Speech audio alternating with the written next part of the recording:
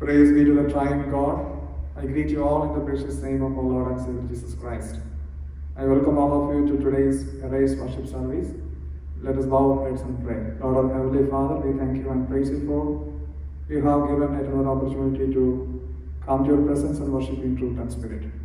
Lord, as we come before your presence, Lord, help us to worship you in truth and spirit, and help us to experience your real presence in our life. Lord, bless this worship, bless each and every one of us. In Jesus' most precious name we pray. Amen. Let us rise for the liturgy.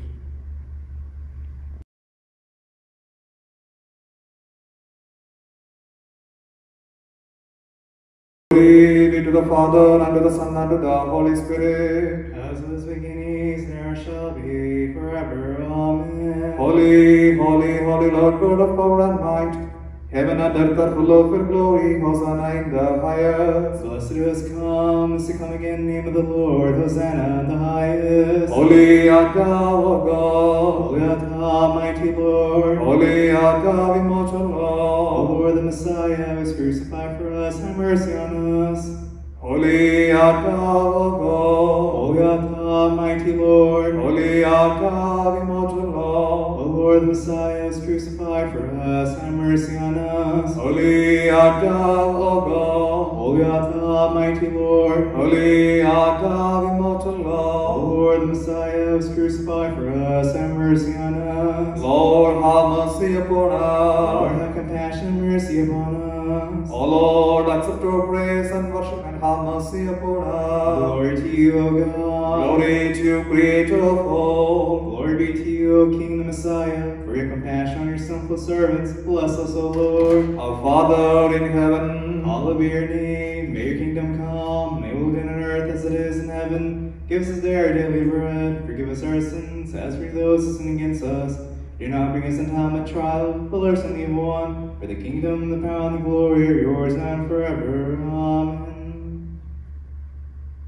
We praise you, O Lord Jesus Christ, for empowering us to continue the healing ministry in your holy name. As a species, O Lord, we stand powerless and helpless before you. We are up against COVID-19, for which there is no medicine that cures and no medicine that prevents. Lord, while on earth you touch the sick to heal them, here we stand, O Lord, forbidden to touch the corona patient. We recall the exhortation of St. James the Apostle to the elders of the church to anoint the sick with oil and heal them. Hear, O Lord, our elders, the clergy stand helpless because they are also forbidden from touching the corona patient and are vulnerable to being affected. While human hands fail to heal, O Lord, we know that nothing prevents you from healing, and your hands are never too short. We pray to you with a broken heart to stretch out your invincible hands and touch the millions of victims of corona spread across the continents. Be compassionate, O Lord, to all the victims of the pandemic, for they all bear your image and were all redeemed by the passion you endured on the cross. Stretch out your hands, O Lord, to lovingly touch and embrace the victims of corona, and to bring healing to them in body, mind, and soul. We offer all praise and thanks to you, and to your Father and the Holy Spirit, now and all the times and all seasons. Amen. Let us confess our sins before the merciful God. Merciful Lord, we confess that we sinned against you in thought, word, and deed. We have not loved you with our whole heart and mind and strength. We have not loved our neighbors as ourselves. In your mercy, forgive what we have been, help us amend what we are, and direct what we shall be, so that we may delight in your will and walk in your ways, to the glory of your holy name. Merciful Lord, we confess that we often failed to be an obedient church. We have not done your will. We have broken your law. We have rebelled against your love. Forgive us, we pray, and free us by your joyful obedience through Jesus Christ our Lord. Holy and merciful God, in your presence we confess our sinfulness, our shortcomings, and our offenses against you. You alone know how often we have sinned, have wandered from your ways, have wasted your gifts, have forgotten your love. Have mercy on us, O Lord, for we are ashamed and sorry for all we have done to displease you. Forgive our sins, help us to live in your light and walk in your ways for the sake of Jesus Christ, our Savior. Amen. Let us praise God to the Almighty God. Lord God, we thank you for your watchful eye that continually watches over us and keeps us safe despite the pain and suffering that goes on all around us. We thank you for your abundant grace and mercy that keeps away from danger and roots our feet on our path. We pray that you impart in us the spirit of love to comfort to those who are in pain and always remind us of your many blessings so that we will never forget to praise your name for all eternity. We trust in your faithfulness to carry us over the devastation of illness and diseases. We trust in your almighty power to protect us from the wiles of Satan. We trust that no matter the situation, you are the Almighty Lord, and you will not leave your people behind. We pray that your Holy Spirit will comfort all who are suffering in mind, body, and spirit. Help them to know that you are with them, and that there is nothing you cannot do. We believe in one true God, the Father Almighty, Maker of heaven and earth, and all things visible and invisible. We believe in the one Lord Jesus Christ, the only begotten Son of God, begotten of Father before all worlds, light of light, very God of very God, begotten not made. Be was us in the Father, by whom all things are made, who for us and for our salvation came down from heaven, and was incarnate by the Holy Spirit of the Virgin Mary, and was made man. He was crucified for us in days of Pontius Pilate, suffered and died and was buried. Third day he rose again by his own will, ascended into heaven, and since at the right hand of the Father, he will come again in glory to judge both the living and the dead, and the scheme of them be no end. We believe in the Holy Spirit, and the Lord and giver of life, who proceeds from the Father, with the Father and Son together and worship and glorified, who spoke by the prophets and the apostles. We believe in the one holy Catholic and Apostolic Church. We acknowledge one baptism for the remission of our sins, and look for the resurrection of the dead, and the new life of the world to come. Amen. Please be seated.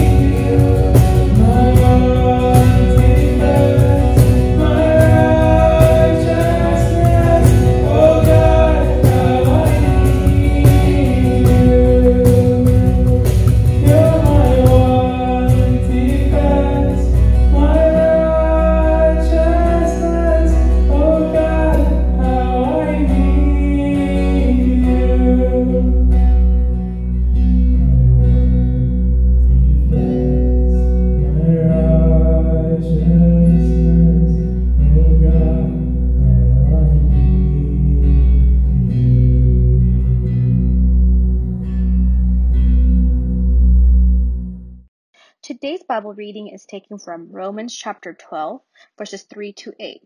For by the grace given me, I say to every one of you, do not think of yourself more highly than you ought, but rather think of yourself with a sober judgment, in accordance with faith God has distributed to each of you. For just as each of us has one body with many members, and these members do not all have the same function, so in Christ we, though many, form one body, and each member belongs to all the others. We have different gifts according to the grace given to each of us. If your gift is prophesying, then prophesy in accordance with your faith. If it is serving, then serve. If it is teaching, then teach. If it is to encourage, then give encouragement. If it is giving, then give generously. If it is to lead, do it diligently. If it is to show mercy, then do it cheerfully. Here ends the Bible reading.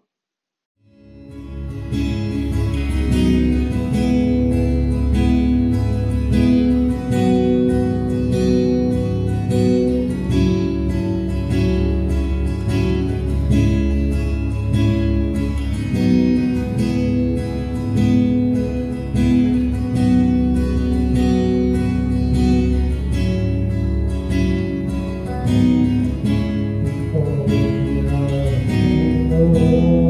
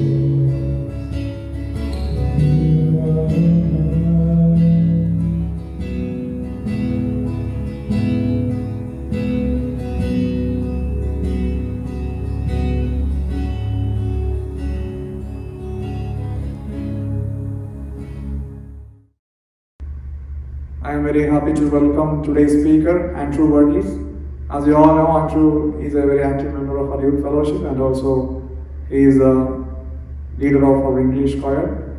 Now I welcome Andrew for today's message.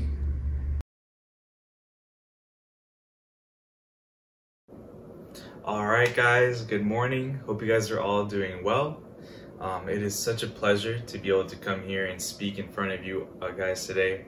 I know that we are all eagerly waiting to get back to church. I know that we are all super excited for what is to come. I know it's really hard to just be at home with everything that's going on, but I hope that you guys are all safe. I hope that you guys are all, taking all the precautions you need to be taking, and that we're all able to get through this together. I also know that we are, for the most part, going to be streaming this during, breakfast time and stuff like that. And I know that there's going to be plenty of distractions going on around you. I hope that you know that I have my own distractions too. Dogs are right here laying on the bed, so I'm trying to keep an eye on them. But hopefully we're all able to get through this together. Hopefully they stay asleep just like they are right now, and we're able just to enjoy this time that we have together. So let's go ahead. We'll dive right into it, and let's learn a little bit more about God today, right? So I want to start with a little bit of a story. And so I know we've all been home. I know we've all, for the most part, been just taking this time, whether that's, reading or, doing something productive. I, for one, have been semi-productive. Yes, I've had school, but the rest of the time I'm not on school. I've definitely been wasting my time, whether that's scrolling on Facebook, Instagram, just kind of, doing whatever, laying in bed. It is so easy for us just to be lazy during that time. And I'm definitely at fault when it comes to that kind of stuff.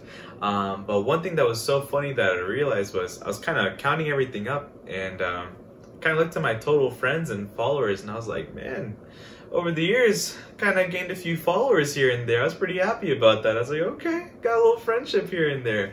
But I don't mean that in a boastful way. Let me kind of explain why I thought that, I was going through and I saw one of my friends who I had gone to school with, and they were already on one of their first kids. They were married and stuff like that, and I was like, oh, this is cool. They're moving through life. This is great. Happy for them. Awesome. And then I have other friends who are getting into grad school, which, man, pray for me, y'all. Hopefully that's me too, anytime now. And then of course I have my other friends, new job, new car, like all that kind of stuff. And man, I'm so happy. Like, that is absolutely great. Or I got other people who I know are traveling and they're going about and doing everything right now. And I'm like, man, if I wasn't working, I'd be right there with you. But unfortunately, you can't be doing all that. So it was just so crazy just seeing how everyone's doing, and people that kind of grew up with, people that I knew in middle school, high school, still kind of keep up with them to this day. So it's pretty incredible. But what's so crazy to me at the same time is, yes, like, we've kind of gained all these followers and that we have a huge group of people that we are always around, or that we say that we know, but how much about them do you really know? Like, think about it. If you're thinking about all these followers that you have, whether that's 500 followers, 1,000 followers, 1,500 followers, like all this kind of stuff, like all your friends, which I would not know, I'm not that cool. But for people who get to that point, it's like, how many of them do you really know? How do you keep up with that many people? And so you know of them, but you don't really know them. But let's flip it around on its head, right? Let's think about it a little bit deeper. You know of them, but they only know of you. Because how many of them can say they truly know you? How many of them can say that they know who you are, or anything like that? And of course, the other great thing that, or I guess great thing, but who knows if it's really great, all we see is the good. A lot of times where we're on Facebook, Instagram, and stuff like that, you never really see the bad. You always see the high points in life, and you see a great scrapbook of achievements and moments, but you will never see the low points. And that's a lot of what life really is, to be honest. Like, let's think about it, right? A lot of times when we're going through life, we're going through, yes, great moments, but those low moments really do outweigh the bad. And it's really hard to go through all that alone. A lot of times we're always seeking for just grabbing our friends and grabbing people who are close to us. And that's definitely something that we want to encourage. And that's what leads us to our topic today. And that is about community. And so what is community? Let's take that first. Let's talk about what it is. So community is a small group of trusted believers radically pursuing Christ together. And so let's think about that. From the earliest times, when we think about, community, I can think about Jesus for sure, and we'll get back to Jesus later. But with Jesus, you can even see him Sermon on the Mount preaching to thousands and thousands of people. But where did he always go? He always went back to the disciples, those solid 12 that followed him, In the same way, we are called to have community as well. And so that community, what does that look like? It looks like the people that are closest to you, that you love, that are running hard after Christ, hopefully just like you are. And those people right there, those are the ones that are truly there for you. Those are the ones who want to be there for you. And there's so much of life that we're supposed to be sharing with them. And they're not just placed in our lives for no random reason.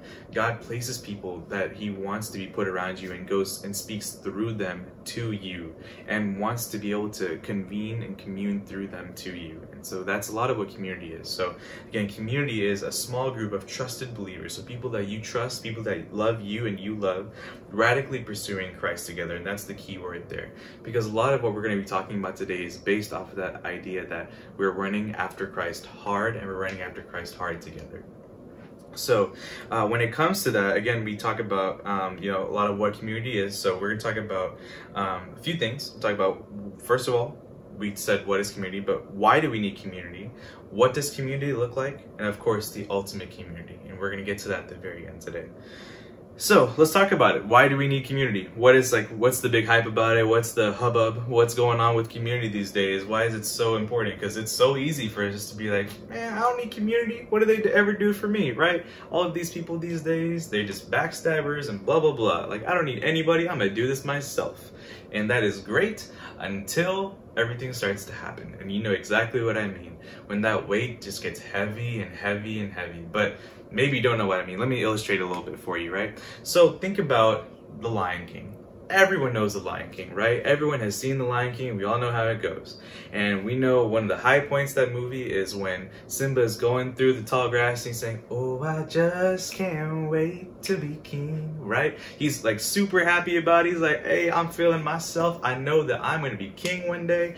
I don't need none of y'all. Zazu, get back. I don't need you, big boy. I got this on my own. And where does he go? He gets that whole tip. Hey, I'm going to go to the elephant graveyard, right?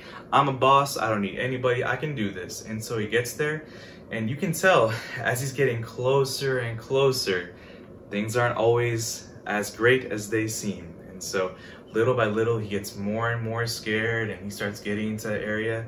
And of course, what happens when he gets there? One hyena comes out. Another hyena comes out, more and more hyenas start coming out, and before he knows it, he's surrounded by a pack of hyenas. And it seems like someone who is so confident, someone who is fit to be the king, the next king of the jungle, right? That king was reduced to nothing, basically. Someone who was full of hope, full of confidence, was reduced to hopelessness and just despair. And it wasn't until his community, I guess you could say, if you do count Mufasa as community, but Mufasa comes in, Zazu comes in, saves the day, gets the hyenas up out of there, and he lets them know who's the real boss. You know what I mean? Which is great and all, but think about it. There's no way that Simba could have gone through that and survived on his own. There's no way. As great and as strong as a lion is, when a pack of hyenas gets around a lion, they will always crumble. There's just no way around it. In the same way, that's what we go through with life. Think about it, right? You can be as confident as you want to be. You can go through so much, but when that wave hits you, or when you think about those troubles that hit you, it's in those moments where you need to have some people by you. You need to have other lions by you to keep the pack going, to keep this going. And that's what this is all about. So we can't do life alone. This whole thing is I can do this, I can do that. I don't need community. It's all fine and dandy. But if you think about it, we're all just one moment away from being on our knees. We are all just one bad thing away from being reduced to nothingness. And that's the whole point. Why would you want to go through that alone? Why would you want to experience that kind of pain or suffering by yourself? Go through community. We are built to go through community together and go through this life together.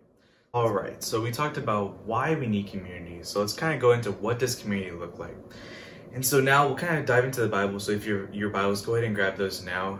We'll be going through a few verses, not a lot today, but definitely a few that are pretty powerful. So we're going to start at the end of Galatians chapter 5.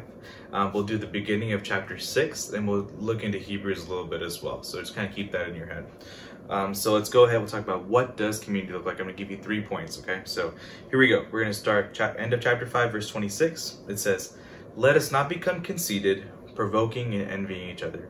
And so the reason why this is important is because, think about it, oftentimes when we're going through, whether that's someone who is trying to help us or someone is trying to correct us, or just out of love trying to show us the correct path, what do? We don't always respond in the best way. I mean, I'll be honest, like I know for a fact there are days where I definitely do not respond out of love like I'm supposed to. And so what this is saying is, let us not become conceited, and that means let's not think highly of ourselves. Let's not think to a point where we're better than other people, or let's not think that we're better than the law or anything like that, to where, oh, I don't need this, I don't need that, I got it, I can do this myself. No, we're not called to do that. Or provoke one another. So when that comes to someone says, oh, hey, like, man, I just want to tell you out of love, I don't think you're doing this right. What do you mean I'm not doing this right? You're not doing this right. That's what that's kind of getting into. And of course, the last part about envying each other. Well, how can you say that? You have all this stuff. So, I mean, your opinion is not even valid. Like, things like that. So that's kind of where this is getting at, and that we have to accept correction with love from community. And so that means that we don't give back in terms of like anger or resentment. We receive with love so we can give it back with love. Let's go to chapter 6, verse 1. So we'll keep going. It says, brothers and sisters, if someone is caught in a sin, you who live by the Spirit should restore that person gently. And so let's go back. It doesn't say you should restore that person by beating them on the head with the Bible. No, it doesn't say that. You should restore that person by yelling at them. No, that's not what it says either. It says you should live by the Spirit and restore that person gently. And that's the first point. It's that we as believers, we are to restore other believers from sin gently. So I don't know what you're going through in your life. I know that we've all been caught up in sin before. I know we've all done things that we're not supposed to. And it's really hard to confess that to other people. It's really, really hard. And when it comes to being on the other end of that, when you are trying to help someone see that, it's even harder to call them out on it, to be honest. It's really hard to tell them that, hey, like, I just want to let you know, like, what you're doing right now doesn't really align with the Bible. I want to be there for you and help you through that. A lot of times we often either keep our mouths shut or we go to other people about it, but that's not what we're supposed to do. We're not supposed to go out and do that, which is what the next point is even saying. It says, but watch yourselves so that, or you may also be tempted. That's what the second part of that verse says. Watch yourselves or you also may be tempted. And that's so weird because we think like, oh, I mean, if they're doing sin, why would I want to do the same sin that they're doing? I just caught it. That makes no sense. No, it's not saying that. It's saying watch yourselves or you may also be tempted to react in a bad way. So it means like reacting like in anger, or reacting like in gossip, or wanting to go tell other people about what that person did. That's not what we're meant to do. We're supposed to gently restore that person. So that means instead of poking and prodding them and getting mad at them, it's, hey, come here, let me show you the right way. I know what you did was wrong. I love you. Let me tell you that there's nothing that you can do to separate you from Christ. Let's bring you back. Let's bring you back to Christ. Let's realign your heart. Let's get you back to where you need to be at. That is how we gently bring someone back to Christ. And so a great illustration for that is we are called to be road signs, not police officers. Think about it. We're called to be road signs. So what does a road sign do, right? The road sign oftentimes just points. It points you in the right direction and says, hey, this is the way to go. If you choose to go that way, it'll be good for you. If you don't go that way, it's probably going to be bad. That's what a road sign does. We're not called to be the police who are giving the tickets out. That's not what we're supposed to do. We're supposed to be the road signs. And so let's continue on. So the next part of this is saying, this is verse 2 in chapter 6 of Galatians, carry each other's burdens, and in this way you will fulfill the law of Christ. I want to talk about that first part where it says carry each other's burdens, and that's actually my second point. So when we live in community, we're meant to carry each other's burdens. It's really important that we do that. I know a lot of times like we're told, hey, don't say this to other people, like don't do that, or keep this to yourself, or whether that's like someone else telling you that or you feel it in yourself, you feel ashamed to tell someone what you're going through. I hear you, I feel your pain, but I want you to know that when you go to other believers in Christ, I promise you there is no sin that is uncommon that they probably haven't done themselves. And especially if someone who believes in Christ and knows that the grace that there is in that, they know for a fact that they're here to love you and bring you up. And so they're here to carry that with you. And this is really ironic because in verse 5 it says for each one should carry their own load. So it's carry each other's burdens, but also carry your own load. a little bit of a different deal. And so sometimes when we think of a load, we think of something like heavy, kind of like a burden itself, but this load is a little bit different. This load is meant to say, like, this is like something that you are carrying your own that's not as heavyweight. This is more like your own. Think of like a backpack. This is what that kind of load is. We carry each other's burdens, we take it from them, and then we make it our load. We carry it like our own backpack because we can take that. Continue on. And so, like I said, we carry each other's burdens. We don't need to tell the whole world about what's going on, but with the closest people who are also running hard after God, let it be fully known. Let's go through that together. Let's go through the highs and lows. I know that's scary for you. I know that's really hard for a lot of people, but think about it like this. I know that you don't want to share what's going on in your life. Let me celebrate with you today what there is to celebrate. And I know that's some joyous occasions, let's do that together. But on the days where you're going through some hard stuff, let's go through the sadness together as well, because I want to be there for you. It's as easy as that. We'll celebrate the highs in life and the lows in life together, just like a roller coaster. We'll go through all of it together. So let's go ahead. We're going to turn now to Hebrews chapter 10, verses 24 through 25. And so verse 24, it starts like this. It says, "Let us consider how we may spur one another on toward love and good deeds, not giving up meeting together, as some are in the habit of doing, but encouraging one another." And so my last point for you guys and what community looks like is that we encourage one another and counsel one another with scripture. And so when we think about what that looks like, what are you doing in your daily lives with the people who are closest to you? How do you encourage them? It could be as simple as, hey man, like I just want to let you know that you're doing a really great job. I know that you've been struggling lately, but I just want to remind you of the truth that there's nothing that you're going through that God won't be able to get you through. There's so many different things that you can just say to encourage those people who are close to you. Remind them with scripture, true verses, whether that's, in the Bible where Jesus says, in this world you will struggle, but take heart, for I have overcome the world. He gives so many different pieces and truths throughout scripture where it just reminds people that God is with you and God's not going to leave you. Let's encourage, let's move forward, and let's run through this. So, and then the other part of that, which is really important, is that let's not give up meeting together. Community is hard, but I'll make it even easier for you. Life is hard. And I would much rather go through community than go through my life alone. And I know that it's a lot easier said than done, which is why we're talking about it right now. But I encourage you to just continue to press forward with your community. Even though things get busy and it's easy to get caught up in the schedules, let's make that time for one another and be able to run through this life together. So as you go towards the end of this, for a lot of you, this sermon applies really well. You'll be able to apply this to your daily life and beyond, and you'll be great to go. But for others of you, as you're listening to this sermon, you have a bigger community that you need to seek first, and that's community with Jesus. And as I kind of think about it, I think about maybe two types of people who could be hearing this sermon. And so one group of you might have heard who Jesus is before, and maybe you're like, man, I don't really need Jesus, or I don't really care about all this Christianity or anything like that. Or maybe it's more than that. Maybe it's maybe I do need Jesus, but I just don't think he'd ever take me in. I've done way too much. I'm too bad. There's no way that God could love me. And I just want to say, I have some good news for you. That good news is that Jesus does love you. Jesus wants to have a personal relationship with you, and there's nothing that you can do that would keep you from him. There's no things you could have done, no deeds you could have done that could separate you from him. And he's inviting you to have that community with him, not just now, but in heaven and forevermore. And that's good news, and you should definitely take that. But maybe you've never heard about Jesus before. Maybe you're someone who just never got around to it, or maybe you're hearing about this type of good news for the first time. And if you've been listening to this, or you're hearing this right now, and you're thinking that, this message is trying to talk to you, let me just affirm that, I am trying to talk to you, and God is trying to talk to you. And I just want to let you know that Jesus does love you as well. You might not have heard the good news, but I want to tell you about that good news right now, is that Jesus died for your sins, died for my sins, died for everyone's sins, and he wants to have that personal relationship with you. And he's inviting you to sit at his table and feast with him, and have community with him as well. And so in conclusion, we are called to live in authentic community with each other, with true believers who are radically pursuing Christ, people who are running hard after God, people that you trust, people that you love. And this is a small group of people. Aside from the many friends and people that we might have, this is your small group where you and other believers can restore each other from sin gently, carry each other's burdens, and encourage and counsel through the scripture. And so as we go and as we go about our lives, I hope that you guys would look into your inner circles, and that this inner circle is not just a place where we're just doing common talk and we're doing little things like that, but this now becomes your place of community.